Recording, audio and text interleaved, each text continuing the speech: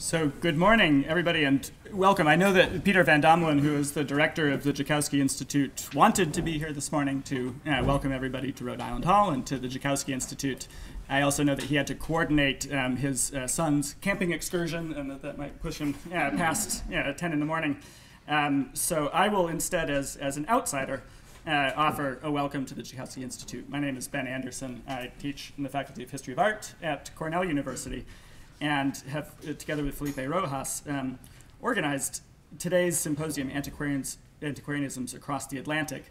It's very appropriate that this is occurring here in Rhode Island Hall and at the Joukowsky Institute, because the origins of this conference are manifold, but could be traced back to a couple of conversations that Felipe and I had here in this building a little over a year and a half ago, in and around our shared interests in non-professional interpreters of ancient monuments. In Felipe's case, for example, in Roman Sardis, in my case, in Byzantine Constantinople. So it was clear to us that we were studying something that was similar, but we also didn't have a ready terminology to express the nature of that similarity, what this thing was that we were studying. There were a couple of different languages available to think about this. I'll just say a little bit here about two, on the one hand, typologies of archaeology, and on the other hand, histories of antiquarianism. By typologies of archaeology, I mean things like a very well-known and much-read essay from 30 years ago by Bruce Trigger, published in the journal Man, in which he distinguished between three kinds of archaeology: imperialist, colonialist, and nationalist archaeologies. In this taxonomy, archaeology is something that states do, or it's an effect of states, and it's something that they started doing quite recently.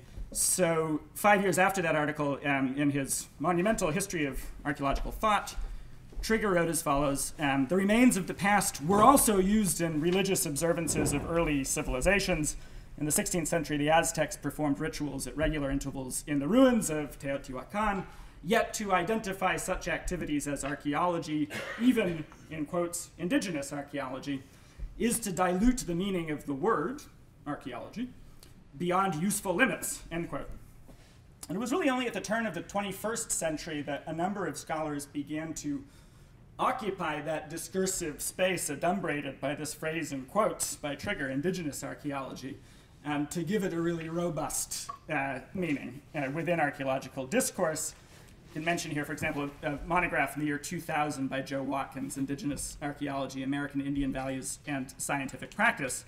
So that by 2007, we have an edited volume evaluating multiple narratives beyond nationalist, colonialist, imperialist archaeologies by Junko Habu, Claire Fawcett, and John Matsunaga, in which this idea of an indigenous archaeology is something that has an equal place at the table to imperialist, colonialist, other state ideologies, began to receive sort of full expression. Within these typologies of archaeology, it's still very much a question of present practice. In fact, very often explicitly and politically a question of present practice, how archaeologists conduct themselves in the field today. The other model that perhaps seemed more suitable to think about what Felipe and I were doing was the sort of deep histories of antiquarianism.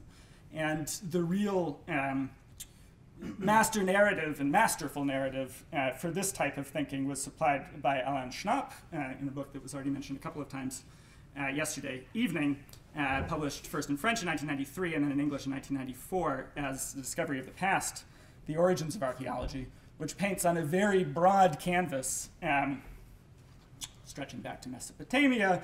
Much of the contours of even the presentations that you'll hear today are already adumbrated to some degree in Schnapp's work. A history of something like what Peter Miller called yesterday evening, past-loving peoples, and how their practices can be placed into conversation with each other.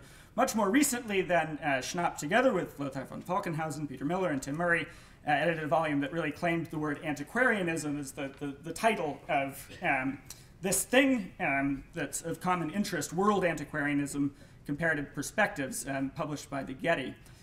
This seems to promise the possibility of antiquarianism as a more flexible concept, possibly, not as loaded with the kind of positivistic baggage that archaeology may carry with it, But there's still a question of where one draws the boundaries and how the boundaries end up, in absence of a sort of explicit discussion, being drawn. There's a review, for example, by Christopher Evans in the Bulletin of the History of Archaeology of this Getty volume, where he notes that casual indigenous practices are considered sufficiently respectable for inclusion, but what about non- or sub-academic past collectors or investigators in Western cultures?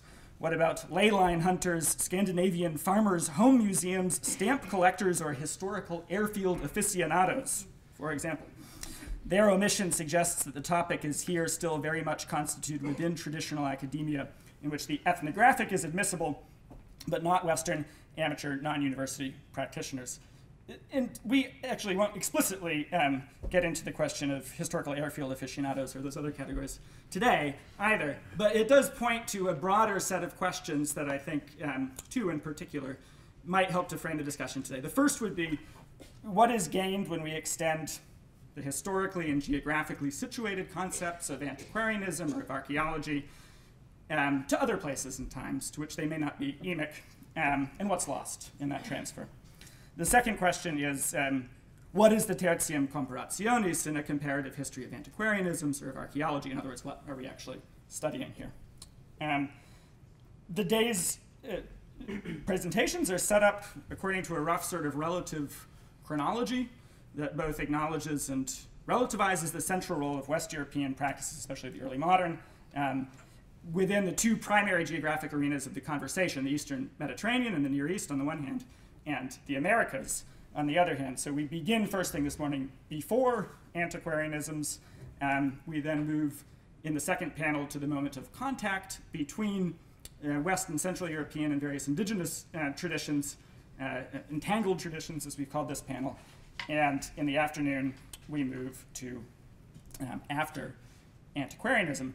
It's left to me first to thank the various bodies that have made today's event possible, in particular the Tchaikovsky Institute of Archaeology and the John Carter Brown Library, the directors of both, Peter Van Domelen and Neil Saphir, and the staff of both, in particular Jess Porter and Brenda de Santiago, and the research communities associated with both of those institutions, and in particular Katie Steidel, a graduate student at Tchaikovsky, for helping out with today's organization, and of course above all to the speakers, the panel chairs, and the various people who will participate in the conversations today. That's to say, all of you. So it's my pleasure to turn over the podium to Joanna Hannock from the Faculty of Classics here at Brown, who will moderate this morning's first session.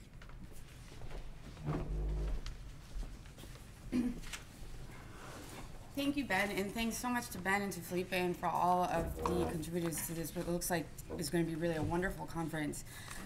So I just wanted to remind everybody before we get going of the questions that the organizers of the conference have posed for this panel. And I think that if we listen to the papers with those in mind, it'll help us to keep our questions and our discussion when it comes to that oriented on these issues. So those questions are, what does it mean to speak of antiquarianisms before the European age of the antiquaries?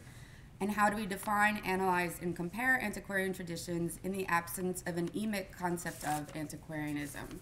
And our first presenter is Allison Thomason from Southern Illinois University, who is going to be presenting a paper, Antiquarianism in Deep Antiquity, Royal Collecting of Ancient Objects in Mesopotamia.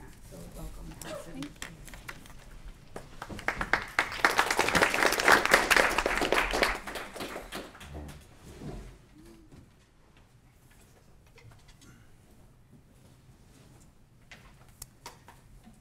Okay, well, can you all hear me? Yeah? Okay. Thanks for coming today, and thanks especially to Felipe and Ben for organizing this wonderful conference and bringing together all of us past-loving creatures. I just love that phrase, Peter. I'm happy to be returning to Brown after about 25 years. I was class of 91. I've been talking to everybody about that because I just get in the groove when I get into Brown's campus. I suppose for students walking around today, I'd be considered an antiquity.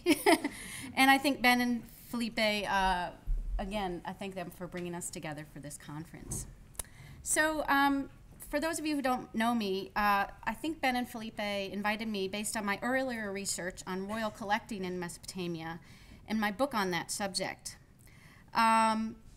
So I'm commenting today, of course, on the form and function of pre-modern antiquarian practices and going very, very deep antique for you into what some people might say is some of the beginnings of antiquarian practice with one of the first textual cultures of the world in Mesopotamia. So you all know that in 1951, Momigliano proposed that antiquarianism, which originated for him in the 17th century in Europe, was characterized by a preference for, and I'm paraphrasing here, authentic artifacts, classification of evidence, and display of erudition. Now, many of my colleagues in the field of Mesopotamian studies, and especially those that focus on texts, have declared that certain kings, scribes, and other courtly elites were indeed antiquarians with a capital A. Now, since this term is so loaded, as we've been discussing, with modern connotations related to the professionalization of art history and ancient history, I prefer the terms, and this is, again, right in line with what Peter was saying last night, I prefer practices, activities, or behaviors of antiquarianism with a small a.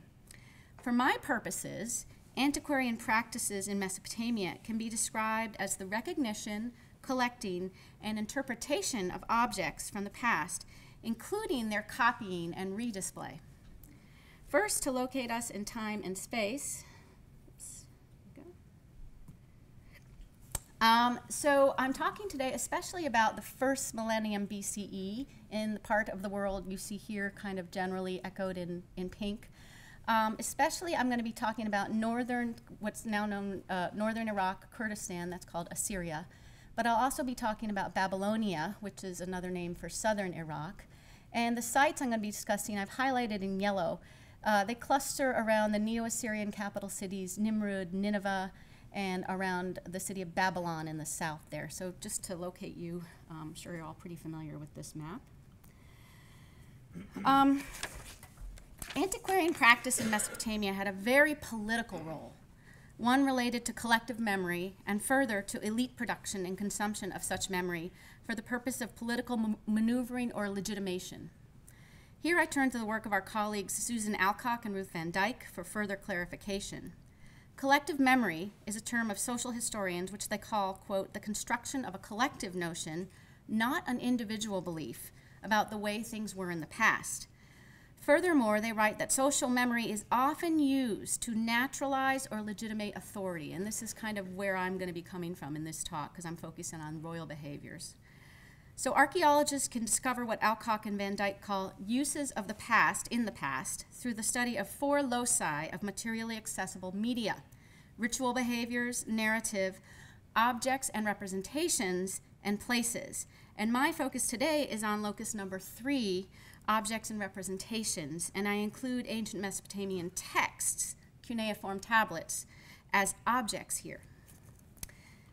In a recent article in the World Antiquarianism volume from 2014, the Assyriologist Paul-Alain Beaulieu compiled as many instances of textual antiquarianism, that is, the discovery, collection, and copying or redisplay of texts as objects, that he could find in the 500,000-strong cuneiform record. And many of my observations here are based on his work, since he's one of the preeminent textual scholars for first millennium Mesopotamia, and I'm more of an art historian, archaeological trained scholar. Beaulieu argues that according to Mesopotamian notions of cosmogony, kings and their scribes, the literary elites of Mesopotamia, wished to obtain wisdom and knowledge. This knowledge and wisdom, the truth about the order of the universe, was once available through the 7 sages, Apkallu in Akkadian, who controlled it. However, it and the sages had been secreted away by the gods before the Great Flood, capital G, capital F, which they sent as punishment for humans' failure to accept their fate and the gods' power. One individual alone, known as Atrahasis, or in the Gilgamesh epic Utnapishtim, might be able to get access to that lost, distant knowledge if only he could be tracked down. Well, poor Gilgamesh found him, but he could never extract the knowledge. Beyond mythic figures, the scholars of ancient Mesopotamia, scribes working in schools and as courtly advisors, took up the mantle of retrieving ultimate wisdom and following in the footsteps of the Apkallu by seeking ancient texts to read, interpret, and copy in the process of their own education or teaching. Scribes selectively and deliberately narrowed and canonized the corpus of school texts that students copied to those that glorified their own kings. In doing such, they could also bolster their own social and political positions within the royal courts. This form of antiquarian practice, which Beaulieu and others call historiography, can be traced back as early as the 18th century BCE, when scribes from Hammurabi's dynasty copied onto clay tablets the inscriptions that they found on stone sculptures from the Akkadian period, roughly 2300 BCE. It's relevant for our purposes to note that these statues were still extant and on display in the Acor, which is the courtyard of the politically important temple to the god Enlil at Nippur, so from 2300 to 1800. While there's little ekphratic description of the statues themselves, the scribes indicated in their compilation that the Akkadian labels were read from certain parts of the statues, for example, on his left side or on the pedestals. This minute amount of detail, very terse labels, along with extant Akkadian statuary from other Mesopotamian sites, has allowed Giorgio Buttellati to offer a reconstruction of what at least one of those statues of the Akkadian king Rimush might have looked like, and I offer it here on the right. The copying and collecting of old texts, by and large, for the purpose of accumulating wisdom, was the most common form of this antiquarianism for scribes. Beaulieu catalogues several other instances in which new tablets record colophons, those are little labels, that indicate they are copies of older royal inscriptions or other types of texts. Kings were soon to follow on the quest to discover and resurrect the past by seeking out and or copying ancient texts. However, with the exception of one king, Ashurbanipal, the purpose of their antiquarian text collecting was not discussed in the context of antediluvian knowledge. Now first, let's study the exception to understand the range of royal antiquarian practice in Mesopotamia. Now some scholars think it was all hot air and he was really illiterate. But Neo-Assyrian king Ashurbanipal, who reigned from 680 to 630 BCE, bragged about acquiring such wisdom in a large tablet from his archives, now in the British Museum. I, Ashurbanipal, on whom Nabu and Tashmitum, and those are the Assyrian gods of knowledge and writing and his consort, have bestowed vast intelligence, who acquired penetrating acumen for the most recondite details of scholarly erudition, no predecessors of whom among them having any comprehension of such matters, I wrote down on tablets Nabu's wisdom, the impressing of each and every cuneiform sign, and I checked and collated them. I placed them for the future in the library of the temple of my lord Nabu, the great lord at Nineveh, for my life and the well-being of my soul, to avoid disease and to sustain the foundations of my royal throne. But his public decrees were indeed backed up by action in administrative letters, which we tend to believe a little bit more than royal inscriptions, in reports and inventories. We get the impression that the royal court of Nineveh was constantly seeking to add tablets to Ashurbanipal's collection. In one letter, for example, Ashurbanipal admonishes his governor in Sippar, which is in southern Mesopotamia, to, quote, hunt for the valuable tablets which are in your archives and which do not exist in Assyria, and send them to me. I have written to the officials and overseers, and no one shall withhold a tablet from you. And when you see any tablet or ritual about which I have written to you, but which you perceive, or which I have not written to you, but which you perceive to be profitable for my palace, seek it out, pick it up, and send it to me. Indeed, more than 5,000 tablets from what modern scholars call his library have been excavated from Nineveh, amongst them copies of older inscriptions with colophons indicating the date and person who copied it.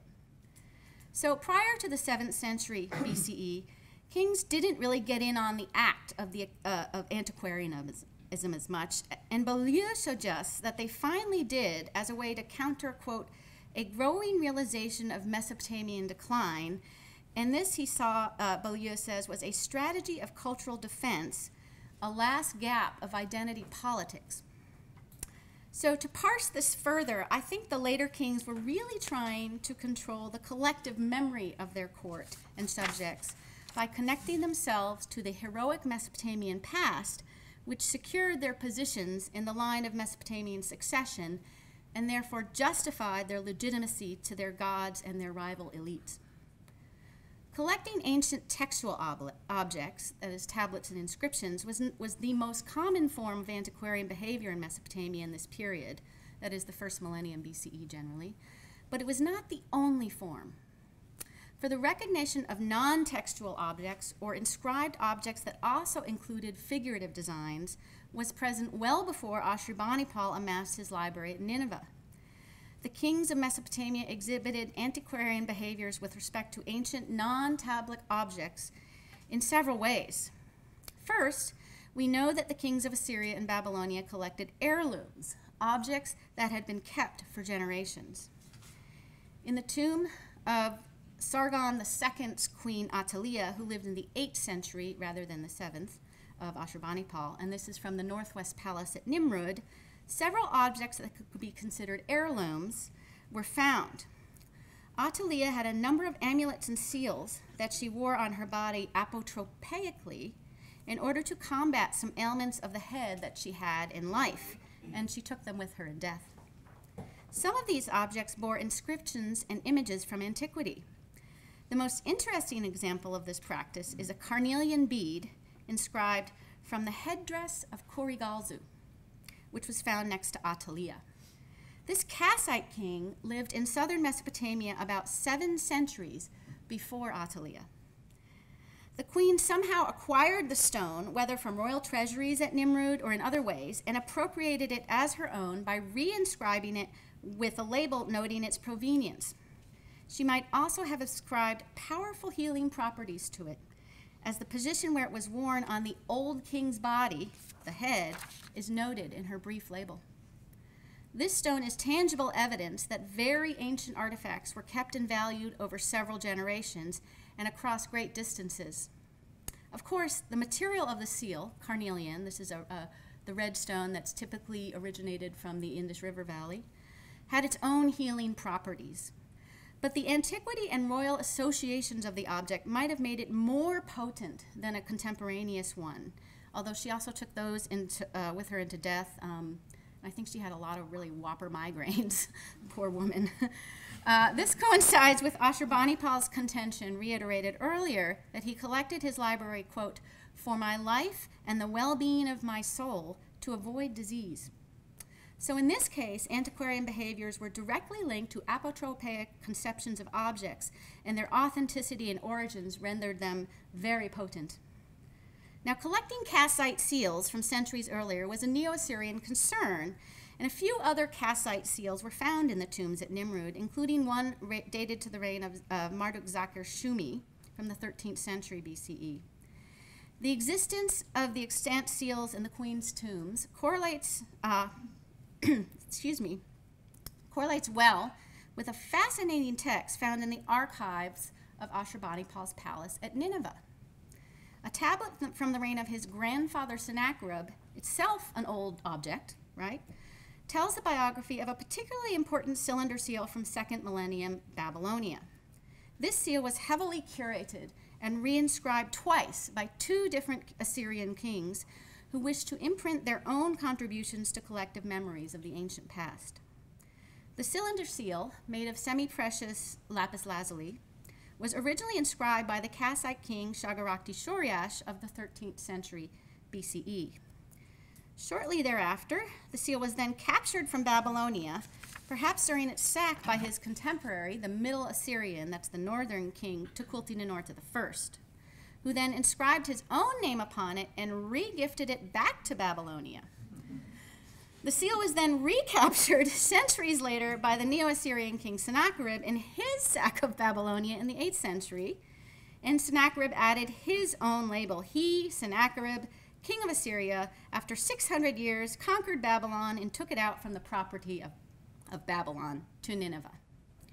The reuse of ancient seals on fresh tablets was a common practice as well in Mesopotamia. a tablet from the 7th century BCE, found at Nimrud, contains 3 impressions of older cylinder seals, one from the Old Assyrian period, and one from the Middle Assyrian, and one from Esarhaddon, who's the author of this tablet, or the progenitor, I guess, of this tablet, his father Sennacherib, spanning a range of 1,200 years. The use of such old seals on new tablets, in this case a treaty with a vassal, allowed the Neo-Assyrian king Esarhaddon to carve the collective memory by inscribing himself in the line of other kings of Assyria, okay? This placement conferred more legitimacy and longevity on the vassal relationship described in the tablet. For the Neo-Assyrian kings, control of ancient objects could also signify control over enemies, and moreover, the power to retrieve lost artifacts that were essential to their versions of collective memory. Ashurbanipal claims that he discovered many important Mesopotamian objects that he subsequently returned to Mesopotamia upon his capture of the city of Susa in Iran. For example, he found a statue of the goddess Nanaya, which, quote, she had been angry for 1,635 years, and she had gone and dwelt in Elam, and he returned it to her temple in Uruk. The king must have missed a few statues, as indicated by the cache of Mesopotamian sculptures discovered by French excavators in a temple to a local Elamite Iranian god at Susa. Included amongst them are the famous Stele of Naram Sin of Agade and the law code of Hammurabi of Babylon. So the object on your left dates to 2300 BCE in its origin, and Hammurabi's is about 1750 BCE. According to inscriptions placed on the ancient monuments, the Iranian king Shushtushknahunte, and he's about 1275 BCE, plundered them during his raid of the Babylonian city of Sippar, and then added his mark of possession upon them, booty of Babylonia, seen here in the inset. Beaulieu argues that the 2 objects, the Stele of Naram Sin and the Code of Hammurabi, quote, must have remained in view at Sippar for 1,500 years respectively before Shushtushknahunte carried them off to Susa. This desire to control objects and their biographies is perhaps best seen in the last phase of independent Mesopotamian history, the Neo-Babylonian era, roughly 600 to 539 BCE. Archaeologically, Nebuchadnezzar II has been associated with a group of older sculptures found in or around his northern palace at Babylon. Amongst the finds are many sculptures and inscriptions from centuries earlier and foreign lands, including a statue of a lion standing over a man and a weather god from Neo-Hittite Syria, and centuries-old statues of the governors of Mari, which is on the Middle Euphrates, and a worthy Neo-Babylonian foe. This area where the objects were found was originally called a Schloss Museum, Palace Museum, by the German excavators of Babylon, but other scholars have since noted that the objects were found outside of the palace. Whoops. Yeah, that's right, okay. Between its walls and the great processional boulevard leading through the city, rather than in some sort of interior room or discrete building. Nevertheless, most scholars accept that the sculptures were all stored and displayed together in official royal contexts at Babylon. The inscriptions of many Neo-Babylonian kings mention that they conducted excavations of old monuments at Babylon, Sippar, and the city of Ur. Nabonidus claims in his inscriptions that at Ur he unearthed ancient texts from the reign of Hammurabi and restored foundations and buildings in the sacred precinct of the moon god Sin, because they had become dilapidated, and that's the word usually used to translate the Akkadian. He also took pains to set himself as a temple restorer at the end of a long line of Kassite kings who had restored the temples of Sippar. This antiquarian practice was described in a tablet listing several ancient inscriptions that the king's men had excavated at Sippar. Nabonidus' scribes, and by extension their king, demonstrate their antiquarian erudition as they stuck as close as possible to the original authentic Kassite inscriptions by utilizing archaic cuneiform signs in their copies. And they apparently were pretty close, according to the textual scholars today. The king as temple builder motif also has deeply ancient origins in the iconography of Mesopotamia. Whoops, sorry.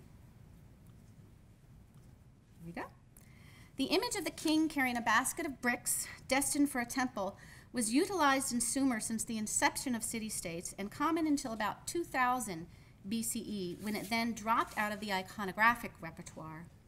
However, it was revived in the first millennium by the Neo-Assyrian king Ashurbanipal, our library guy, who restored Babylon after its destruction by his grandfather Sennacherib. Ashurbanipal reserves the temple builder imagery for his work in Babylonia. So both of these statues were in the south, when his heartland, of course, is the north of Mesopotamia. The two steles on which we find his basket-carrying image, found at Babylon and Borsippa, are not unique shapes in the period, and there are many inscribed objects found throughout the empire and from early Neo-Assyrian reigns with a similar shape. They are typically life-sized or larger, with a curvilinear top. Most of the versions date to the 9th century BCE, and they contain an image of the king in profile with a hand raised in a gesture of prayer or recognition. There have been all sorts of different interpretations of what and how this means. Some people think the king was like snapping and kind of throwing power in certain ways. The sculptures can be freestanding or cut into natural rock faces. Symbolically, they index the person of the king, whose hand gesture represents homage to the gods for perpetuity and confers their support of his kingship. While it is likely that he chose not to represent himself in such a manner, opting for the basket carrier motif, Ashurbanipal did preserve the memory of these earlier stelae and their archaizing iconography. In a relief from his palace at Nineveh, he depicts a triple-walled city with lion and bull-shaped decorations on its facade. You can see them in the top part of the relief there. Most scholars identify this as his depiction of his grandfather Sennacherib's walls, which he also claims he restored when they had become dilapidated. A small arched shape cut into the facade resembles the shape of our hand-gesturing stele.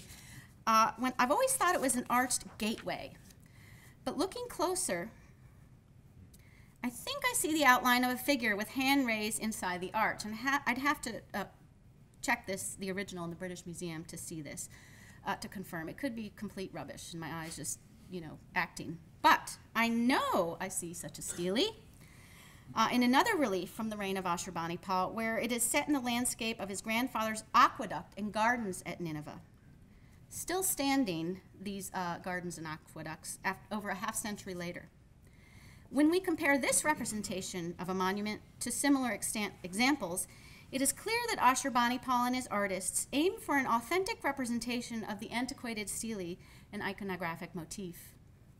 If I am reading these images appropriately, Ashurbanipal chose, at least in 2 separate rooms of his palace, to represent old monuments related to kingly worship that were still standing decades later at Nineveh.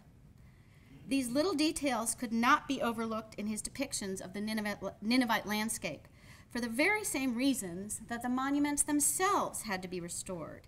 They were associated with proper royal religious behavior and recognition of the legitimacy conferred by the gods upon the kings. By including the little antique sculpture in his images of the Ninevite landscape and deliberately choosing the archaizing iconography of the temple builder in Babylonia, Ashurbanipal connected his forefathers to himself in their auspicious religious behavior and monuments of the past to the fate of his reign in the future. Although antiquarian tendencies were certainly present in Mesopotamia earlier, notions of an authentic past which was retrievable, collectible, and reshapeable for the purposes of collective memory in the future emerged by the mid-1st millennium BCE. The collecting and antiquarian behaviors of the Neo-Assyrian and Neo-Babylonian kings have long been noted in the scholarly literature, and I build upon them here. Yet the precise mechanisms in relation to the forging of collective memory have not been explored fully. The elites of Mesopotamia explored the ruins of the past in a multitude of ways and targeted to specific audiences. Ashurbanipal revived 2 archaizing iconographic motifs, the basket carrier, the basket carrier for the Babylonian context and the gesturing king for Assyrian audiences. the scribes reshaped concepts of antediluvian wisdom by collecting ancient tablets, copying them precisely, and adding their own colophons. The royal elite displayed antiquarian behaviors through their use of heirlooms to ward off pain and disease in their bodies. And the king sought out collected, authentic, ancient texts and objects related to conquest, lineage, and divine legitimacy, often reinscribing them with their own labels. These numerous and diverse cases of antiquarian behavior demonstrate that the courtly elites of Mesopotamia manipulated the remains of their past in order to take part in the construction of collective memories for the future. And I thank you very much.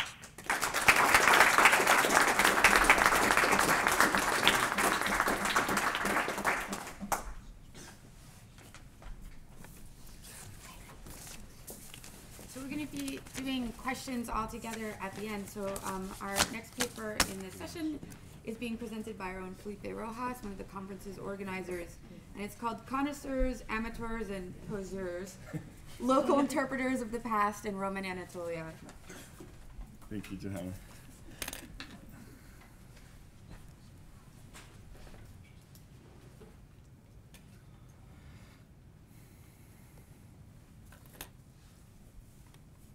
All right. So the main question I want to address today is the following. Who in Roman Anatolia was interested in local antiquities? Who were the antiquarians? I'm going to focus primarily, though not exclusively, on interaction with remains that predate Greek and Roman presence in the region. In other words, with objects and monuments that we would date to the Bronze and Iron Ages. My talk is going to be divided in 3 parts. First, I will show that interest in material remains existed, although specialists sometimes deny it. Then I'll offer a sample of its specific manifestations in Roman Anatolia. And finally, I will try to throw light on the fact that many people engaged in dialogue and debate about local antiquities. It's going to be sort of a debunking of 3 myths. The first is the myth of oblivion, that there's a dark age that separates Greeks and Romans from whatever was there before. The second is the myth of Greek exceptionality, which sounds really weird to people who don't do classics, but the classicist historians have said and repeat, even in the face of post-colonial scholarship, that the Greeks were the only people with a sense of prehistory in the Mediterranean, and then other people sort of adopted Greek prehistory because they didn't have their own. And finally, the myth of purity, which has to do with what Peter Miller talked about yesterday, which is the fact that many people engaged in antiquarian practices, and not just people that we recognize as antiquarians because they look kind of like early modern European antiquarians. So first, the myth of oblivion. I'm going to begin by focusing on Hellenistic and Roman interaction with Hittite, Luvian, and Assyrian remains, since it is often stated that the Greeks and Romans knew nothing about the Bronze and Iron Age cultures of Anatolia. A prominent Hittitologist recently concluded that the lands and kingdoms of the Hittites appear to have sunk into oblivion, and there is not a trace of them in Greek texts nor in any other post-Bronze Age document. I have studied these recently in an article that is published in the Journal of Mediterranean Archaeology, and my strategy for studying these monuments was to not look for Hittites in the Greek text, but sort of look for Greeks and Romans in the Hittite monuments. And if you do look for Greeks and Romans in the Hittite monuments, they're everywhere. These things are not particularly inconspicuous, and they're never buried. They were always exposed, and people interacted with them constantly. So I'm going to give you 3 examples of the type of interaction that existed in these monuments. This is in central Turkey, in ancient Lycaonia, the monument at Kizilda. At Kizilda, there was a Hittite relief, and a Greek priest performed a set of dynamic jumping rituals at the relief. And the reason we know this is because the priest proceeded to inscribe what he had done, both by making these footprint incisions right in front of the relief, but also by literally just saying what he had done. So Craterus, son of Hermophractus, the priest, jumped, presumably to his death. Okay. Anyway, a second example. The second example is Fasilar. this is the biggest Hittite sculpture that has ever been found, and it's in the middle of nowhere. What you see on the right is a replica that stands in the Museum of Anatolian Civilizations in Ankara. The monolith was probably carved for inclusion in one of these pool complexes, such as one of the Flatten Pinar, perhaps specifically for a Flatten Pinar. But what I want to talk about is not the Hittite life of the monument, but rather its life in the Roman period. So you have, on the right, you have a map that I don't expect you to understand. I just want you to show that the monolith is the thing with a yellow square around it. And every single one of these numbered circles is some sort of Roman period intervention. Almost all of them are tombs, but there are also little shrines, and there's also a well and a little fountain house. The most elaborate of these interventions is a shrine that you see on the upper right, which was made for a local hero called Lucianus. And when there, the most obvious question that I thought we could ask was, what's going on between the shrine, the Roman period shrine, and the Hittite monument, and why exactly was it carved there? Again, an inscription throws some light on the matter. This is an inscription that is right below the shrine, and it stipulates a set of fair play rules for athletic competitions that are going to be held between the monument and between the monolith and the shrine. And these are super inclusive athletic competitions. Slaves and freedmen can compete.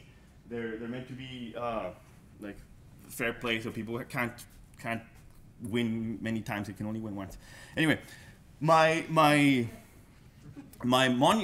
article was about only interaction with Hittite remains, but you could do this with Assyrian remains, and it would look similar if you look at it from the Roman period. So I'll give you just two examples. The relief at Uzunolan Tepe that I heard last week had been destroyed by dynamite, and another one at Chadbaşı. And at Uzunolan Tepe, the intervention is enormous. There's a Roman period temple circled in yellow by the relief, and there's a Roman period necropolis around the relief. So you could apply this strategy of investigation of these monuments with other types of reliefs. All right, but the evidence, apart from what I did with Valeria Sergenkova in that article, has almost never been analyzed simultaneously. Even synthetic studies insist on Greek and Roman indifference for local antiquities. In a recent volume on the history of ancient travel in Anatolia, Nicola Zwingman argued that, quote, there are only a few references in the literary tradition to the material traces of non-Greek cultures in Asia Minor. And she concluded that Greek and Roman travelers paid virtually no attention to the material traces of other cultures from the Bronze and Iron and from the Iron Age. So the alleged descent into oblivion of the Bronze and Iron Age cultures of Anatolia, that total rupture that supposedly severed the Hittites from the Greeks and Roman observers, has analogs in the historiography of other periods and places, and this is important. Historians of archaeology have repeatedly argued, for example, that Muslims were utterly uninterested in the material remains of the pre-Islamic past. In his monumental history of archaeological thought, Bruce Trigger gives the reasons for the supposed lack of interest. But such assessment can only stand if we accept a brutally monolithic view of Arabs and Muslims, or Greeks and Romans for that matter. In fact, it is easy to point to many people at different moments in Arab lands who were not just interested, but actually connoisseurs of pre-Islamic antiquities. And I'll give you three examples. The 9th century Yemenite scholar Al-Hamdani wrote a treatise that dealt with the great pre-Islamic remains of the southern Arabian Peninsula, and he copied and translated inscriptions in pre-Islamic writing systems like Sadeq. The 12th century Mamluk polymath al-Idrisi wrote at length about the Egyptian pyramids and explored them personally. Al-Idrisi's father is said to have speculated about how to date the biblical flood by analyzing the sediment that accumulated between the stones of the pyramids. I think even Trigger would have to admit that sediment analysis would count as using material remains to learn about the past. This is as close as anyone got to an archaeological endeavor in the 12th century. In order to avoid the risk of anachronism and teleological explanation, to avoid exploring ancient engagement with the material remains of the past merely as the precursors of our own, we should not we should ask not whether capital A antiquarianism existed in the Muslim world, it did, or in Roman Anatolia, but rather what did interest in the past look like in those times and places? What is antiquarianism in Roman Anatolia? To that question, I will now turn. And so here is the myth of Greek exceptionality, but I'll get to the myth of Greek exceptionality by trying to write or to show you what an antiquarianism without text would look like. One of the most important contributions of early modern antiquarians to historical methodology in Europe was the demonstration that material remains such as coins and monuments could be used to reconstruct history. It is thus a paradox that so much scholarship on antiquarianism has relied almost exclusively on text. Somehow the opportunity of writing history with things continues to be missed when it comes to writing the histories of the antiquarians themselves. It is doubly perplexing that the early history of archaeology, as written not just by Trigger, but even by Alain Schnapp himself, has been written again largely on the basis of ancient texts. Archaeological evidence of archaeological or antiquarian endeavors is almost entirely neglected by Trigger and used only sparingly by Schnapp. So would it be possible to tackle the question I posed at the beginning of this paper using primarily archaeological evidence? The classical texts, would seem to suggest that it would be possible. Think, for example, of the extraordinary antiquities said to be shown to religious pilgrims and other travelers throughout the Roman East. An anchor of the Argo, the breastplate of Hector, the dagger of Memnon, a letter of Sarpedon, the breastplate of Pharaoh Amasis, not to mention the ubiquitous tombs of Greek and Trojan heroes and the fortifications and waterworks of Ninos and Semiramis. Note for a moment, just in passing, that the horizons, the memory horizons that are invoked by these objects are not just Greek. Some are Greek, some are Roman, some are Egyptian, some Egyptian, some Mesopotamian. Anyway, here's a list from an actual collection, the so-called Lindian Anagraphe, an inscription recording the gifts to the temple of Athena, Lindia. And so these are the actual objects that were kept there or were said to be kept there. So what did antiquity look like and feel like from the perspective of the inhabitants of Roman Anatolia? I'll give you again, very briefly, some examples that I've published in the Schnapp volume. In the city of Sardis, in the Roman period, about the 3rd century CE, lions were collected and appreciated greatly. This is one of the most interesting assemblages of such material. It has 3 bases and 3 three zoomorphic statues that all are about 1,000 years old at the moment of collection. So the Roman collector somehow knew that these things were archaic, that they were Lydian, and that they went together. That's one example. The horizon that was being invoked by such things is the Lydian imperial horizon, which is represented here by the coin of Croesus, the golden coin of Croesus with a lion goring the bull. So at Sardis, you had collection, and what was being invoked was a Lydian horizon. I'll give you another example from a site that several of us have worked at in Labranda in Turkey again. And here what I wanted to talk about is architectural replication.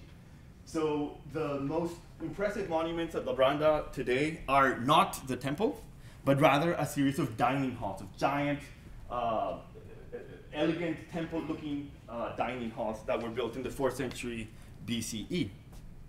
At some point in the Roman period, somebody at Labranda decided to make a replica of these Hellenistic dining halls. And I have, it's not very well preserved, but the original Hellenistic dining hall is in the blue, and the replica is in the red. And you sort of have to believe me because they look kind of the same size. The replica is smaller, but what it definitely is poorer in construction. It doesn't have this massive, beautiful ashlar. Here you have another version of that replica. What is interesting to me about this is, does this have like an embodied dimension? When people replicate a building made for dining, do they also then have dining practices that are archaizing? Are these people engaged in weirdly hecatomnid feasts of what they imagine to be the Persian past? The building is more complex than that, and I wish I could talk about it at length, but one of the other ways in which antiquarianism is visible at Labranda is that in that building, was found the most famous of all of Rwandan sculptures, which is the Sphinx, which is from the 4th century BCE. So somebody in the Roman period got Sphinx from the older Andron dining hall and brought it to this replica of the past. And very, very briefly, I'm going to talk about a different type of antiquarian engagement, which I have called very awkwardly, and I need a better name for this, the monumentalization of inconspicuous landmarks. These two reliefs are from the city of Aphrodisias, and they were made in the 1st century AD, and they celebrate Aphrodisias' supposed founders. The founders that these reliefs celebrate are Ninos, Semiramis, and Gordes, so Mesopotamian kings that are said to be the founders of the city of Aphrodisias. Aphrodisias did not have a past. Aphrodisias did not have lions or sphinxes or any of these things. And so what is being framed by these reliefs are a series of other prehistoric anthropogenic things in the vicinity of the city or in the city itself. One of them is the habitation mound, the prehistoric habitation mound, which you see here revetted in marble, but the thing is just a tell, just made of human remains, human anthropogenic remains. That's one of the things being invoked. This is a hill of Semiramis. Another thing, one of these objects being invoked are the fortifications of 5th century BC date around the city. We know that one of them was called Gordiotechos, meaning wall of Gordes. And Gordes is the guy who is being celebrated in those reliefs. So what is happening in Aphrodisias, a city that did not have this abundant sort of portable remains of the past, is that the tell could be celebrated with this new invented tradition about the deep history of the place. I guess to wrap up the second part of my talk, what I want to call attention to is that this notion that the only available path for the Greeks and for their neighbors as the Greek past is bananas. It doesn't work. The people are celebrating other pasts, and I've shown you Lydian ones, Carian ones, and Mesopotamian ones. And finally, the myth of purity.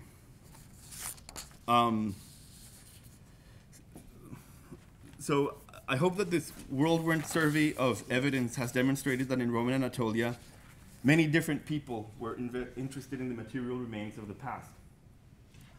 To conclude, I want to examine some of the relevant textual evidence and to consider the dynamics of dialogue and debate among various individuals and communities with antiquarian interests in Roman Anatolia. Let me begin, however, with a discussion of a poster that Silvanus Morley, one of the most distinguished Maya archaeologists of the early 20th century, put up in the 1920s when conducting fieldwork in the jungles of Petén.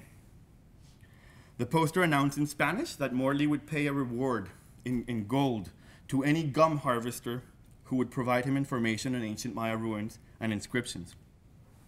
It also instructed the Guatemalan gum harvesters to report to the local priest or to 2 other intermediaries who would presumably give them their reward and relay the information to the archaeologist Morley. This is just to say that the dynamics of antiquarianism and archaeology in Petén or in Pisidia are complicated and often involve social and political asymmetries, such as the one that obviously existed between Morley, his intermediaries, and the Chicleros. I, alas, cannot provide you with the ancient version of Morley's poster, but obviously it existed. I have avoided until now mentioning Pausanias, who is a native Anatolian and who is the paradigmatic Roman period antiquarian. And I have avoided it because he's often accepted as a precursor of early modern European antiquarians. And he sometimes looks so much like them, and to some people, even like us. So I've avoided it. But in the writings of Pausanias, we get a glimpse of the ancient equivalent of Morley's Guatemalan priest, his other intermediaries, and the Chicleros.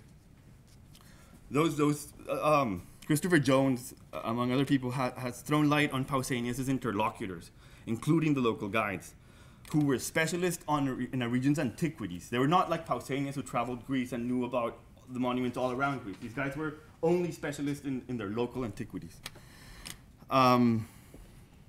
Since the 19th century, and especially after the publication of Christian Habicht's monograph on Pausanias, the description of Greece has been considered an exceptional book.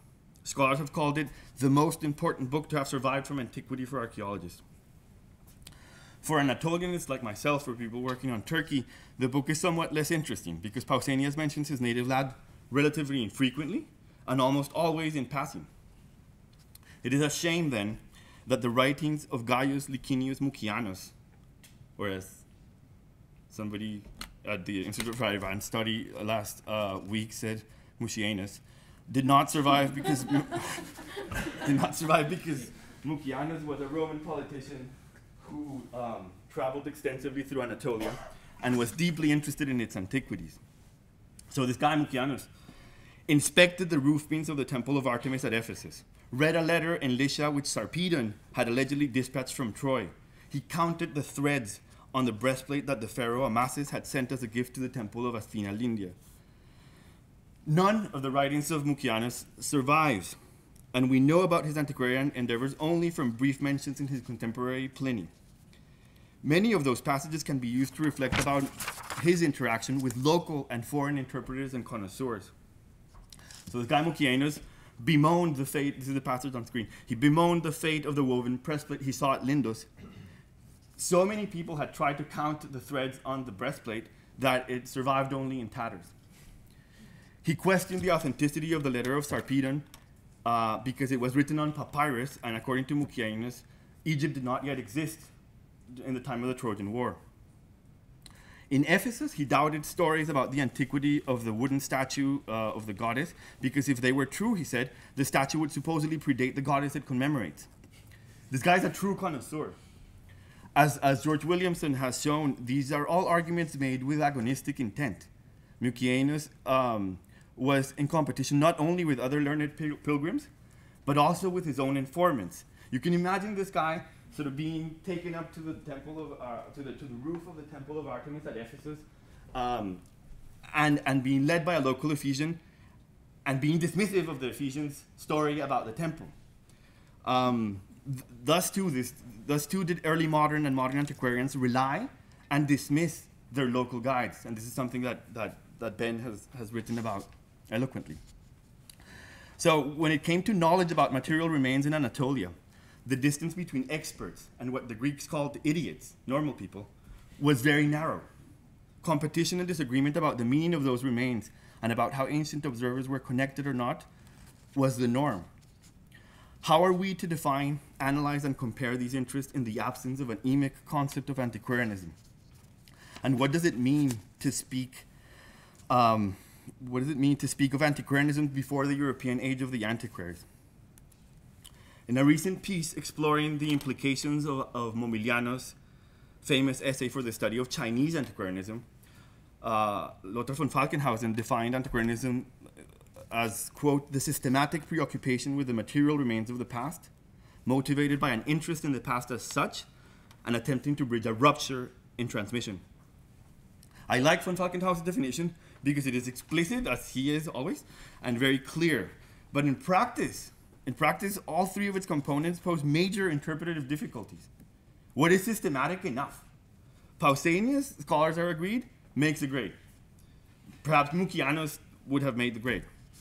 But is their systematicity simply the result of the fact that they could travel and were rich and could compare? Would the Lydian guides and other such regional specialists not have been systematic, even if it was at a small scale? Clearly, those guides were knowledgeable about the antiquities in their region. Does that make them antiquarians? For Mobiliano and for Felix Jacobi before him, antiquarianism was characterized not just by systematicity, but also by a lack of interest in political events. This distinguished them from true historians. But can interest in the past ever be that, be only interest in the past? I would argue against Mobiliano and against Jacobi that most antiquarian endeavors are always motivated by complex reasons. Political, religious, and as Peter Brown once reminded me, even fiscal reasons, because you get tax exemptions. The past is important mostly because it matters to many people in the present. In Roman Anatolia, knowledge about the material remains of the past was gained through interaction between the various parties interested in them. So when the poet Lucan has the general Julius Caesar and a Phrygian shepherd come face to face in the ruins of Troy, the material remains of Troy matter for different reasons. Caesar has an ulterior interest in connecting Rome to Troy, and a specific version of the story of that connection that suits him in the present. But the two characters can still contest each other's knowledge and authority. Rome and Troy, general and farmer, local and foreigner, the oppositions in Lucan's vision are almost caricaturesque. But even in that fictional scene, what is apparent is that neither of the observers is alone. Despite the huge cultural and political distances, there is some common ground that permits interaction. The common ground is what the Mayanist Morley tried to produce with the awkward plea for stones drawn or carved with figures and letters. Finally, how great a rupture must there be in order for somebody to feel the need to build a bridge? I began this talk by saying that classicists and Hittitologists were agreed on the fact that the Bronze and Iron Age civilizations of Anatolia were unknown to Greeks and Romans. The ancient authors themselves had said that. So Diodorus of Sicily began the second book of his Antiquities saying, "In ancient days there were indigenous kings throughout Anatolia, of whom neither the names nor any deeds of note are remembered." And then he goes on to write 2 books about the deeds and names of these people. So did Cratylus, the priest in Kizilda, or the collectors of Lydian lions in Sardis, or the erectors of Andronsi in Labranda feel a rupture? Perhaps they did, and the bridges they built were made of actual stones. One possible answer to the seemingly straightforward question of who in Roman Anatolia was interested in the material remains of the past could be a list of all those people that I have discussed: historians, local antiquarians, tourist guides, religious officials and pilgrims, Roman generals, Phrygian farmers, Lydian Jews, civic ambassadors, aristocrats, artists, architects, poets, thieves. The list could go on, but it is already so heterogeneous that the reader might think that an answer to the opposite question would be more instructive. Who in Roman Anatolia did not care about the material remains of the past? I obviously will not try to answer that question. Those interested were many: connoisseurs, amateurs, poseurs. That's a matter of perspective, but not a trivial one.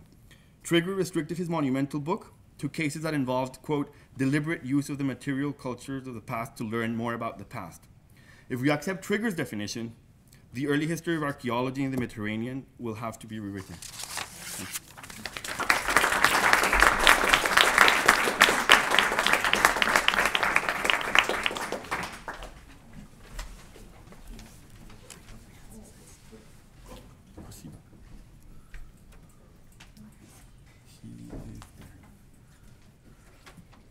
Thank you, Felipe, so much. And so for the last paper for this part of the morning, we have Steve Cosibo from the University of Alabama, and he'll be talking to us about ancient artifice presenting the past in the Inca imperial heartland, Cusco, Peru.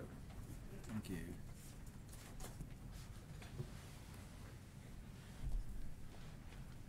Great. Thank you for the invitation, Felipe and Ben, and thank you, of course, to the John Carter Brown Library and Joukowsky Institute for sponsoring this event. It's a hard act to follow Felipe, but I think I could pick up on some of the strands that he left dangling that were so perhaps enticing for a further conversation. And also following on some of Peter's comments last night, which forced us to think about these past-loving creatures, perhaps whom we know or love ourselves. I'm part of this section of the entire day largely as a challenge to think about antiquarianism before the European age of antiquaries, which then, as our organizers put together so skillfully, forces us to also think about whether there was or what could have been an emic concept of the antiquarianism in these other cultures and societies of the past. This is quite a challenging question, and I think it bridges what Peter Miller was talking about last night in terms of thinking about past-loving creatures. For me, it raises the additional question of what is an emic or different category of the past, because we often assume as if the past itself is something knowable that has the same kind of ontological status to which it is attributed in our society as well as other types of society. I'll add to that the additional challenge. Perhaps I'm the only person here presenting on a particular society that may have had a kind of antiquarian practice, but without any kind of textual sources to which we might be able to refer. And so that'll build quite nicely, I think, on what Felipe set up for us with his talk. I'm drawing on some of my recent research. So some of you in the room have seen me present on this quite recently. And also drawing on some conversations I had with some of the people in the room here. The last time I was at Brown, I spoke about my research at Huayna Cáriz. For those of you who may not know, Huayna Cáriz was a major Inca shrine and temple located at the center of their empire and literally at the heart of their capital city of Cusco. It was a place where the Incas became gods, a place where one of the 4 ancestral Incas was said to embed himself in the mountain, to become the mountain. And then it also became a place of initiation, where young boys would travel to become Inca, to visit this ancestor/mountain/place. In other words, it was the past. And last time I presented some of the evidence from my recent excavations and talked to especially a few of you about those excavations, especially Felipe, who is particularly drawn to a find, this kind of challenging find that many archaeologists have in the field when they find something that seems uncanny or out of place. And this is often what I think the antiquarian object would look like to many of us if we didn't have the textual sources explaining to us what they are.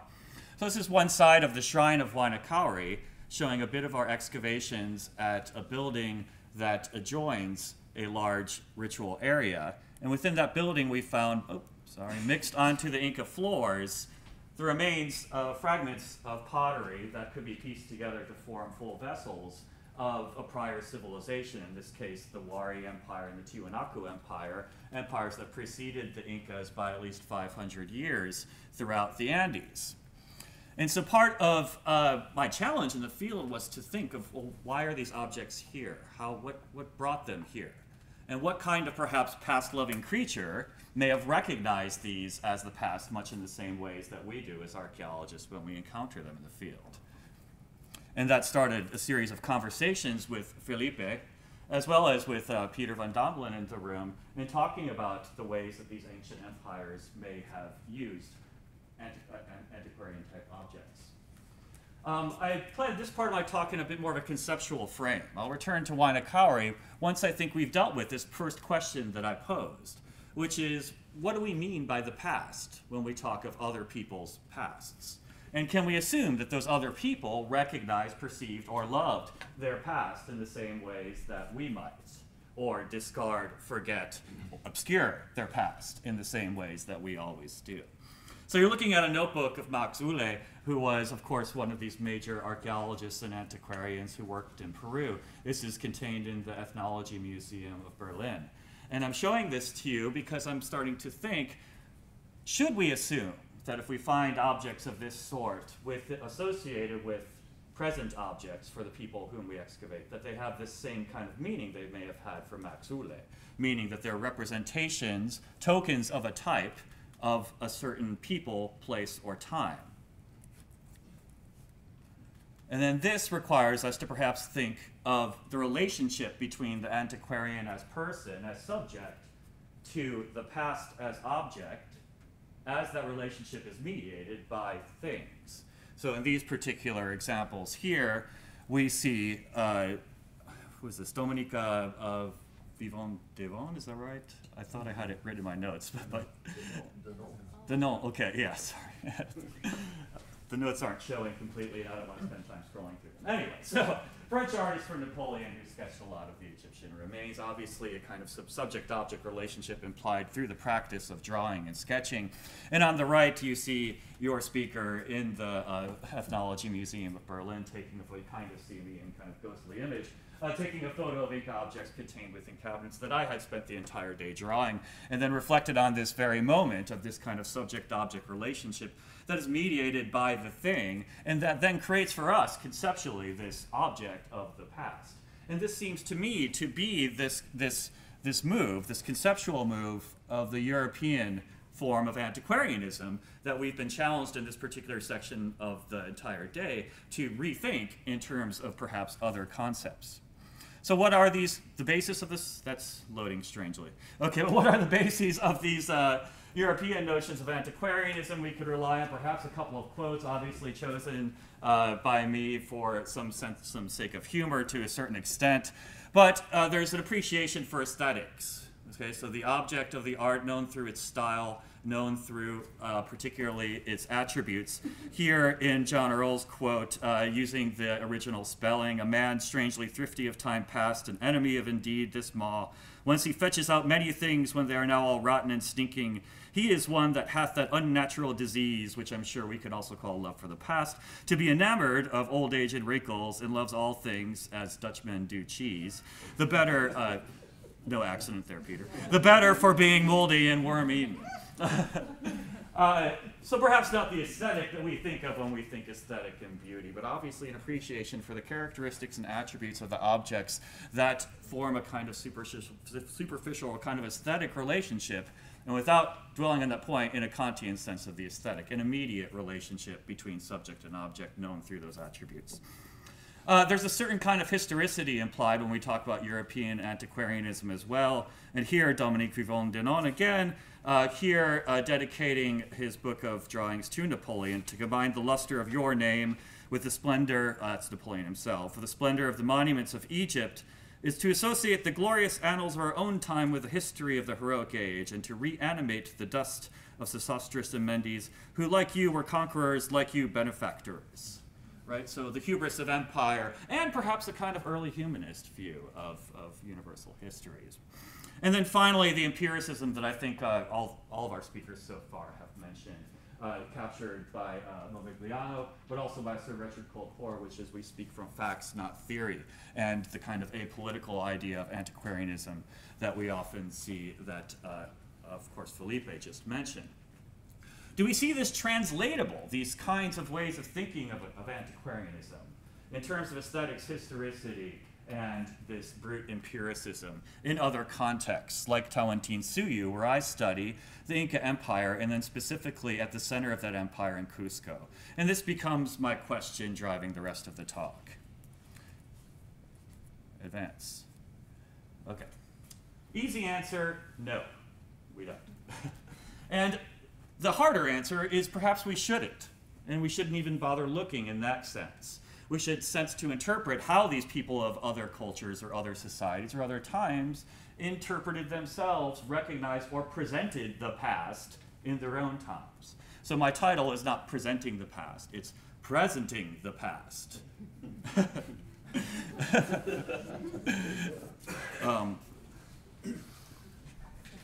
How, in the absence of text, do we do this? Largely, archaeologists and ethnohistorians studying the Inca Empire are particularly drawn to a previous empire called Tiwanaku. And these are perhaps the people who made the pottery that I found at Huaynacauri 500 years before the time that it was found. Tiwanaku was based a little bit south of the Inca Empire around Lake Titicaca.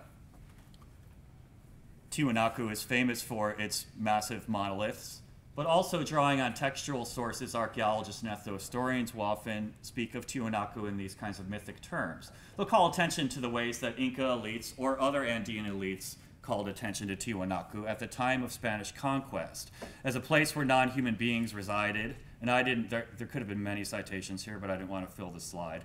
A place where people resided, but they turned to stone because they had rebelled against the social and cosmological order. A place of gods. Place where a creator fashioned different types of human, or a place where the ancestral Incas first emerged before going back underground and then emerging at Huaynacauri.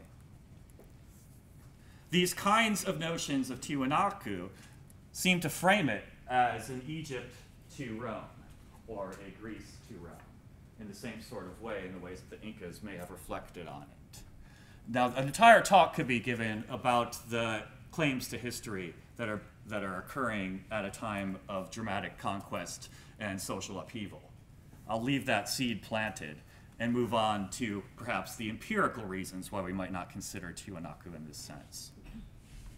So first, in considering ancient Andean antiquarianism, beyond these textual sources, what might we have archaeologically?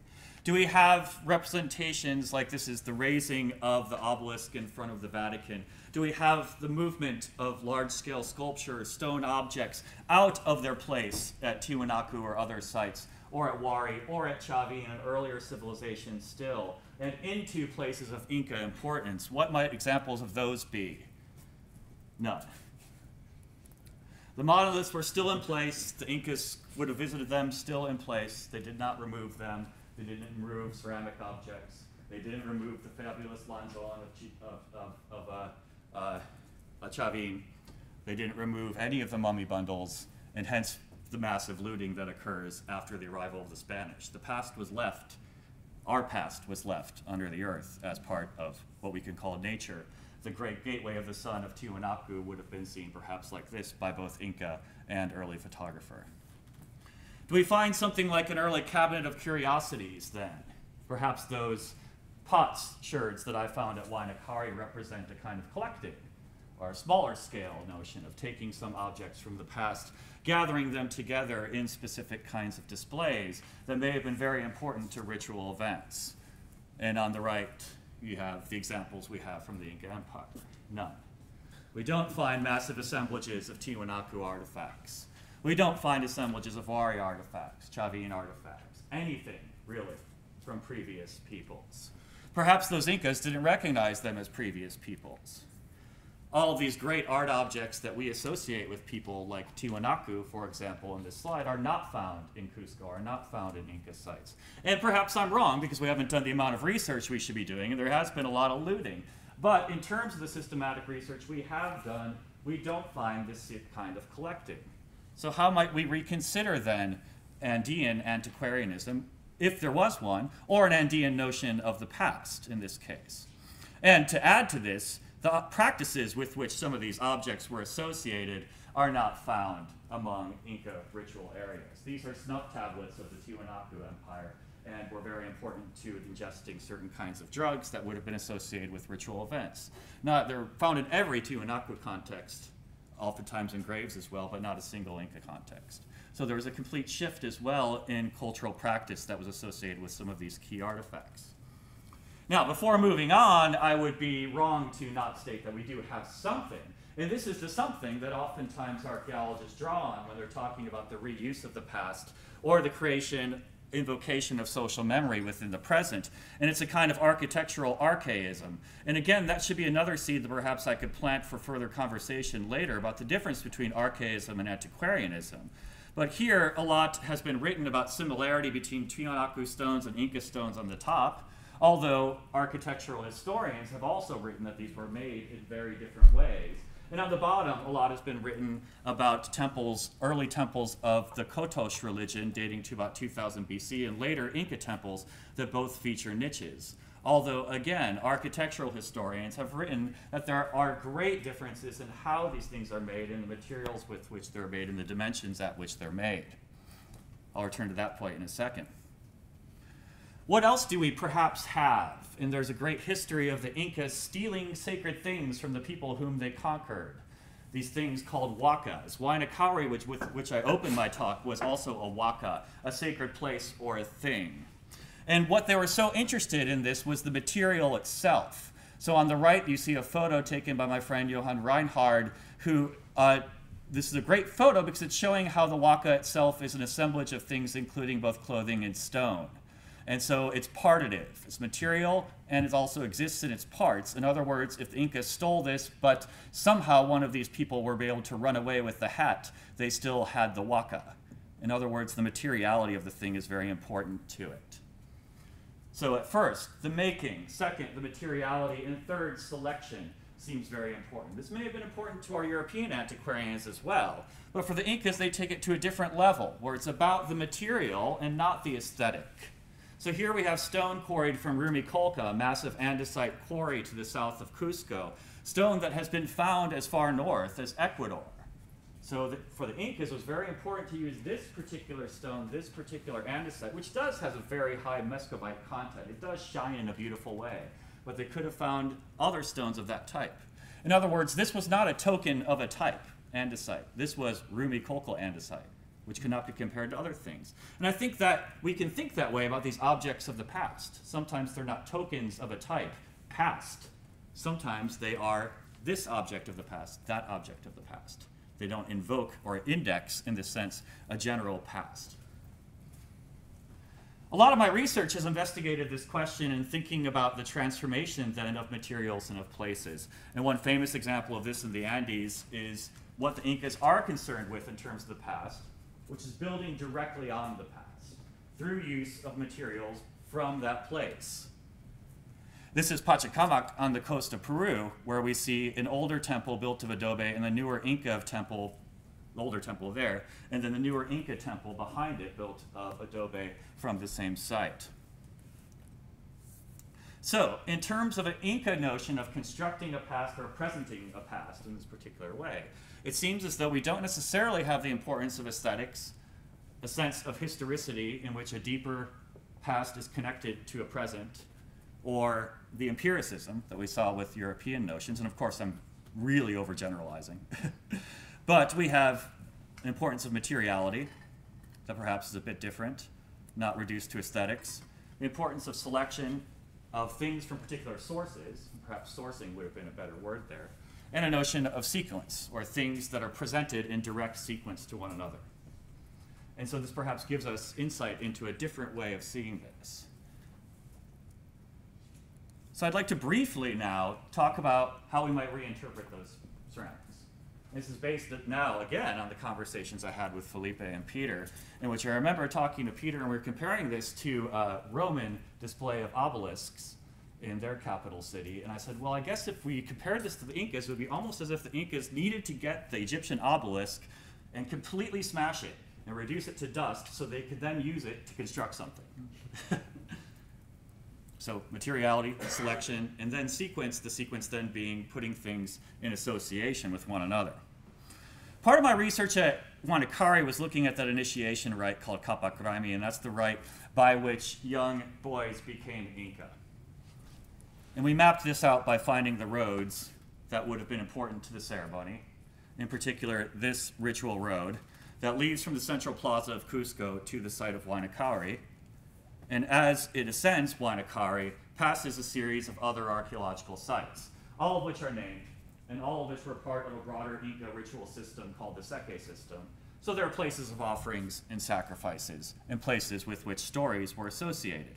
This kind of stuff was recorded by the Jesuit chronicler Bernabe Cobo about 100 years after the fall of the Inca Empire. In thinking of that road, I thought about sequence quite a bit, about the presentation of a certain sequence of places and what that does for people's experience of the sites. For along the road, you walk through Muya Urco, a mound occupied during the florescence of the Tiwanaku and Wari empires, a huge site called Kotakai, a village that was occupied long before the Incas. And as you would walk through these areas, the initiates would have no doubt, again thinking of the subject-object relationship and how the past is created through that relationship, they would have no doubt seen a lot of pottery sherds on the surface, just as we can today if we were to walk that route. Excavations on the road, not mine, but by the Ministry of Culture in Peru, uncovered that this is an Inca road. It was built by the Incas. They connected these sites, in other words. They created a sequence out of what was perhaps not a sequence. Maybe people walked this road before, or walked this path, but certainly they did not walk a formal paved path. So they created a sequence. How did they do so? What's the materiality of creating the past in Huanacari? Well, Huanacari, and this is partially from what we talked about last time, I spent a part of the summer doing some geological research, collaborating with the geologists and looking at the geomorphology of the mountain itself. Huanacari is a particularly powerful geological process. It's not just a mountain. Looking at the geological map, and something I cannot explain right now, although I could, we see that there are reverse faults in this particular area of Cusco, which produce what we call overthrusted, which means overturned or recumbent folds. And so on there you have a picture from a geology textbook showing you the first two kinds of common folds, but on the right, the less common fold, one that's produced by a very strong tectonic event, which basically means, in layman's terms, you're taking your stratigraphy archaeologically, shooting it up into the air, and then so it falls horizontally onto the surface of the Earth. Okay? And so what this doing is exposing very deep strata of sandstone and mudstone throughout the entire area of the mountain of Huanacari, the only area in Cusco where we see this. Here are the two shrine sectors of Huanacari. Moving back to what I showed you before, we can now take a different look at these massive sandstone strata and realize that these are part of a very old geological event, something that's obviously visible on the surface, and something that here, perhaps ironically, are associated directly with where they placed the pottery. Here we see some of those exposed surfaces. From the Eocene, Oligocene, these are gray and red sandstone beds. And here we see the mudstone strata, okay?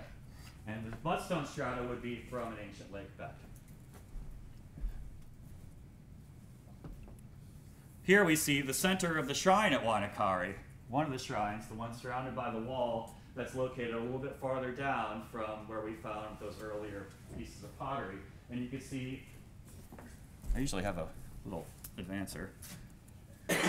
See here, we already told you that this is really old mudstone onto which they're directly building this zigzag-shaped wall at the center of their shrine to make a platform. So in other sense, the materiality of the place, of the mountain itself, becomes important to a claim about the past. The past is reconstituted and presented through the way that they're shaping the mountain. Here we see a floor level from our excavations directly again on top of that mudstone layer. We can recall then too this sequence of sites through which initiates would have climbed. A sequence of sites that they would have seen. And as they're climbing that sequence, they would have passed these interesting yellow sandstone beds with also mudstone toward the very bottom, again showing parts of an ancient lake bed.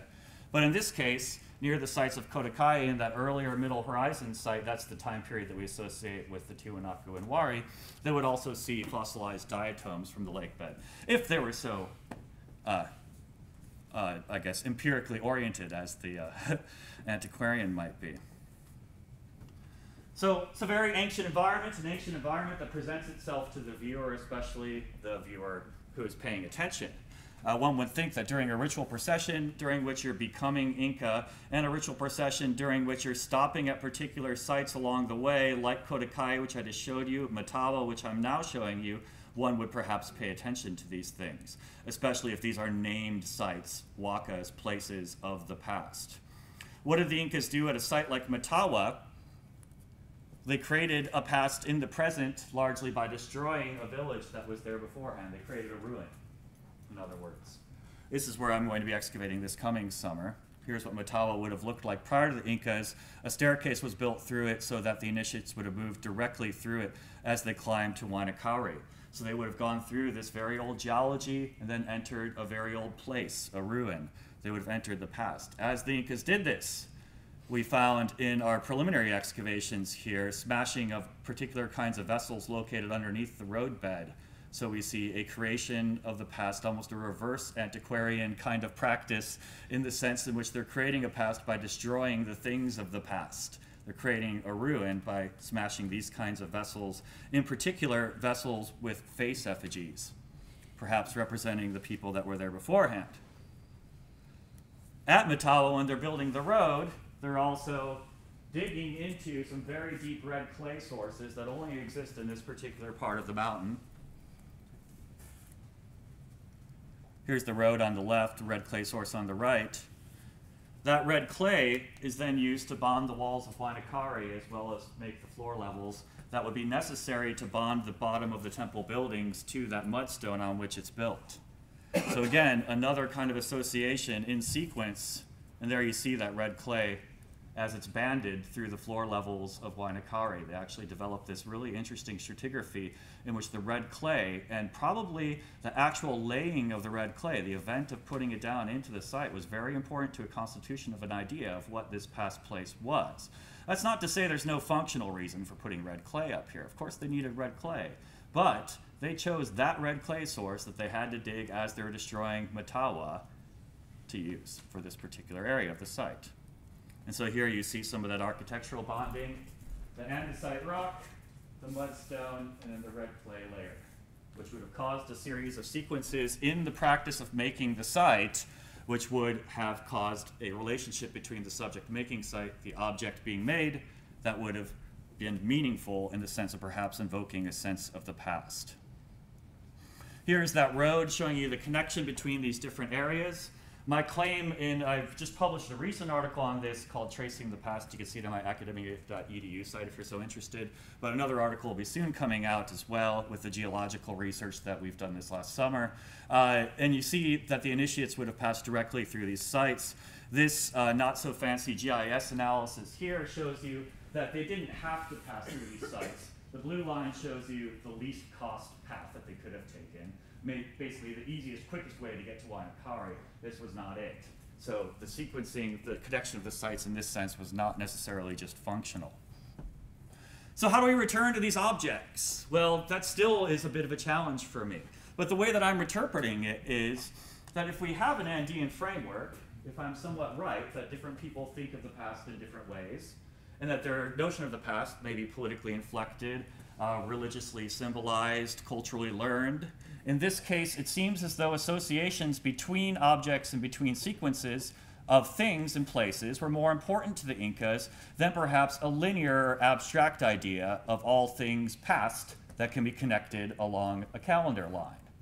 And so in this case, it may have been very important for the initiates to take these objects from an earlier age and bring them to a place of an earlier age, thereby reifying or practicing, realizing this connection or association between two places of the past. In this case, maybe these are not necessarily offerings, but it's sort of a practice or part of a generalized practice of creating associations. Associations between those things of the past along a line that they're walking in which they are actually in the past, in a mythic world, part of that mythic world. Now, I don't have any time left, but I'd love to talk to any of you about this because I'm thinking of this in semiotic frameworks, but also in terms of what behavioral psychologists call an allocentric orientation to space and objects, because I'm working with a linguist on this and we're thinking this is perhaps what the Incas were up to in creating something like this, is creating something that can be read object to object as opposed to read by a person by looking at a thing relative to a larger conceptual structure, language, or writing, or something of that sort.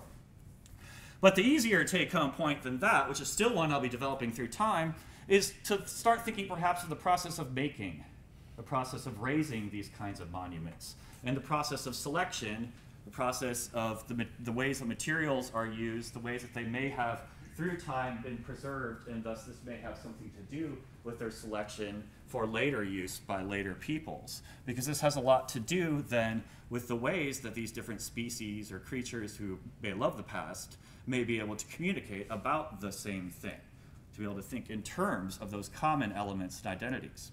One thing I loved about your talk yesterday was how you were saying we can recognize these vast differences, but that doesn't mean that these things are not understandable across time.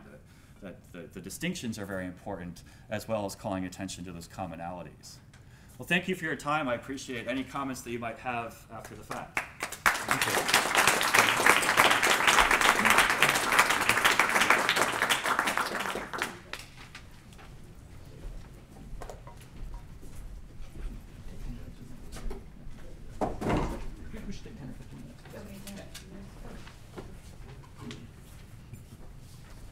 Thank you very much to all of our speakers, and it was a wonderful panel. Let me just again remind us of the questions that we were supposed to be thinking about.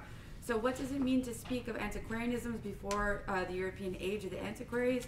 And how do we define, analyze, and compare antiquarian traditions in the absence of an emic concept of antiquarianism?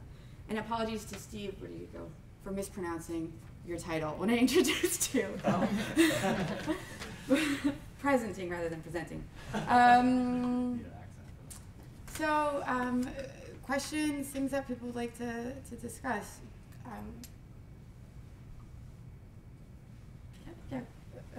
Please. Can I ask a question for Steve, really? Yeah. So much of the power of your argument was about this notion of association as a kind of semantic category. Is there any way to recover how the Incas thought about association? Well, it's a large part of what I'm trying to do in thinking about practice and applying practice theory to the ways that we can look at construction, destruction, and then also the orchestration of ritual events at these places. So part of what I did here was thinking about the connection of these dots along the land and how that may have created a certain sense of association. What I didn't do was talk about the entire Seke system, which is this in part to answer your question, and to think that this is one particular set of associations amongst others. So for those who may not know, the Seke system is a series of pathways throughout all of Cusco. This was one pathway on the Seke system. This is one pathway that in particular seemed to invoke something of a distant past, and I could have gone into detail about each one of those sites along the way.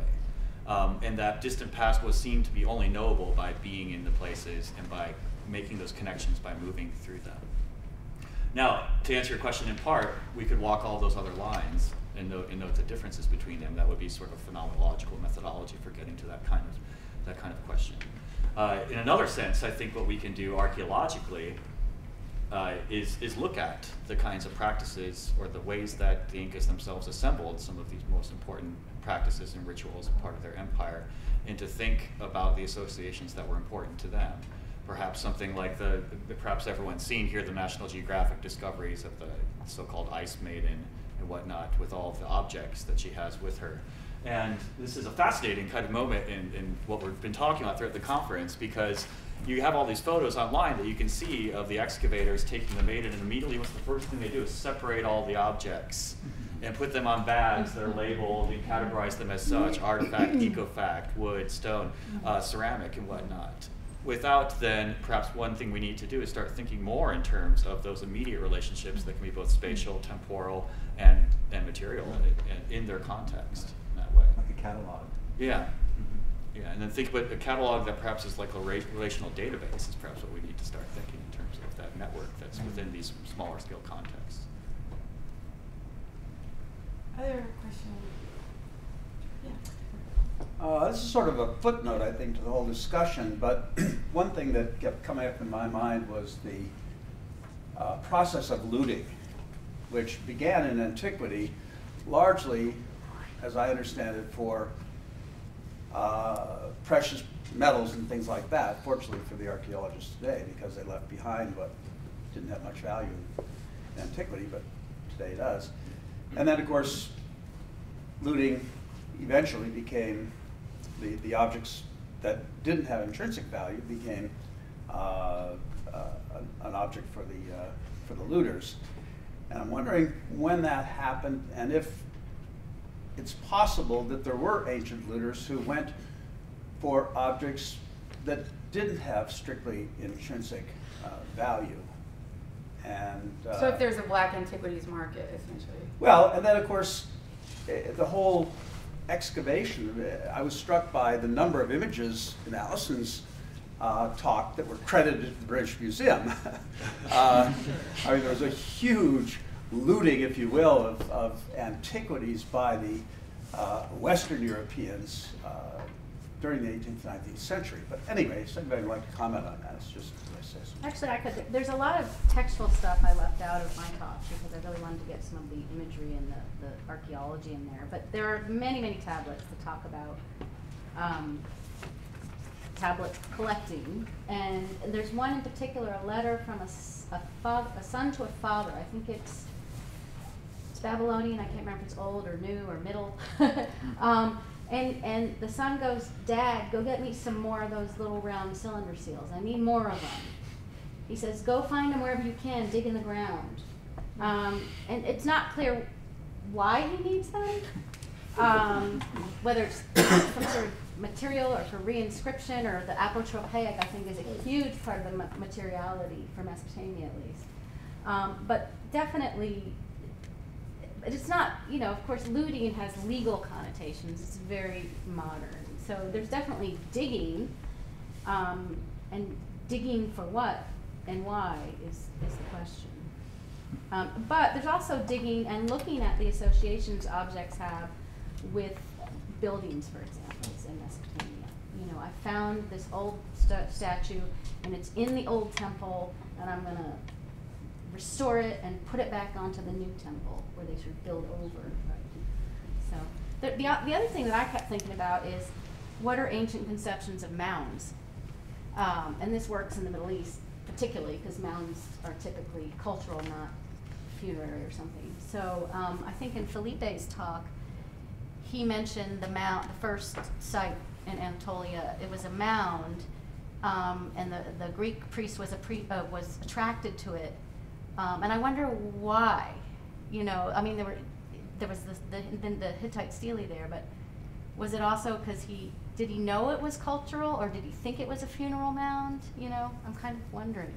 Or did it matter? I think that, I made two comments. First, I'll talk about what you said and about what you said. I think that the history of looting in antiquity needs to be written. because motivations as looting today are multiple, and because the idea that it's just about gold is wrong. There are several examples I can give you. The most obvious and the most famous one is the digging of so-called necrocorinthia in Corinth, which is ceramics, because there was a craze for these archaic ceramics in Rome, and so people were digging them up. There was also a craze for Corinthian bronzes, and those were faked. And so there were experts who could tell apart fake bronze from real bronze, and they did so through smell. So I think that the history of looting is great, and somebody should write it. But about the mounds, I think that one of the interesting questions about attention to mounds in Anatolia is that I think the categories are different. I think that these people are not necessarily making differences between natural mounds and anthropogenic mounds. It's obvious that some natural mounds are considered anthropogenic, and it's also clear that some anthropogenic mounds are considered natural. And this has repercussions, I think, for the history of antiquarianism more largely because that's also the case with inscriptions. Some people, for example, Persepolis, which seems so obviously anthropogenic, in Europe itself, there were people who thought it wasn't anthropogenic, that the cuneiform was natural. And the opposite is the case in America, that, as many of you know, inscriptions in pre-Columbian scripts were found all over the place, including the Amazon, and there were lavish editions of the supposed inscriptions of Amazonian stones. So anyway. Wow. Yes. I'm thinking about Felipe talking about embodiment and reenactment, performative relationship of the body with the object, and sense of priority. We've not heard the word pilgrimage. We've not, which brings all these associations of our own modern time. But in the way that you're talking about these paths, certainly that comes to mind. And I'm wondering, like in the jumping ritual of that Roman priest, or in records of actions that are happening. Is it the ritual? Is it the gesture? Is it the action at that place that is important, and then the inscription or the physical marking that comes later? I mean, is there, looking at the rituals, is there a hint of what was it the actions and the embodiment that was the focus, the reenactment of ancient traditions? You had this, Allison, the gesture, was that a gesture that was conducted and then was just memorialized by that image, or is there a reenactment going on as well? Right, and that's really fascinating because some of those stelae are inscribed into rock faces, and people imagine they were, sort of marking the territory of the empire, of the Assyrian Empire. So, for example, one of the Assyrian stelae in Anatolia, you see them all over. They're in Lebanon, they're in Syria, and they've been traditionally interpreted sort of border markers. This is, I conquered this area. But they also are now, and Omar Hermancha, who was here, and other people are seeing these stelae rock faces as sites of ritual and performance. So it's very much involved in sort of creating the world and inscribing, bringing that world into the realm in a very sort of cosmological and ritualistic way. So even the gestures might be antiquarian.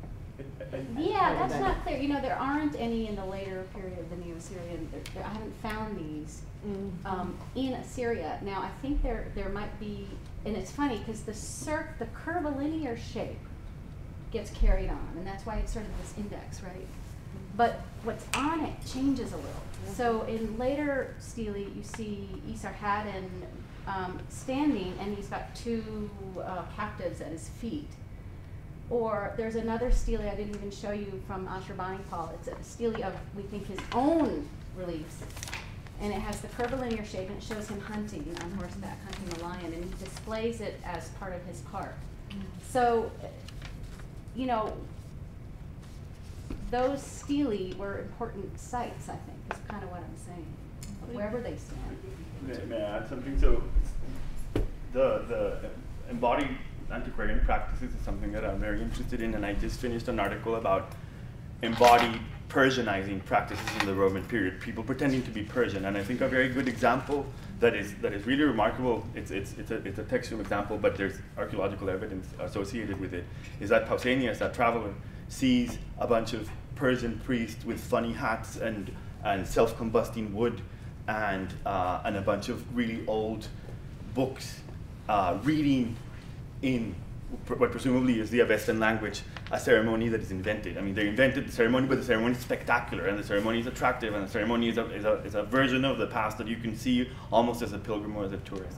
So that's I think, and there is archaeological evidence associated with these reinvented rituals. And the cool, sorry, one more thing, the umna tarashu, that gesture, there is textual Greek evidence of interpretation of what that is. And it's supposed to be a dismissal of the seriousness of the world, because the Mesopotamians are supposed to be extravagant and luxurious, so that's showing that they don't care about. Oh, wow. That's in straight. Can I add something? That's a great question, actually. I think it goes back to something that connects all of our talks. I mean, after all, if we're relying on textual sources or on the materials themselves, we often miss what's actually connecting those things, which are the practices in which people were involved. People, things, and places were involved, and that would be this kind of framework that we see here. After all, this ceremony of Kapakarami and going to Wainakari, most historians write it as a series of events that would occur over a month, and archaeologists will write it in the same way that I have in terms of the places.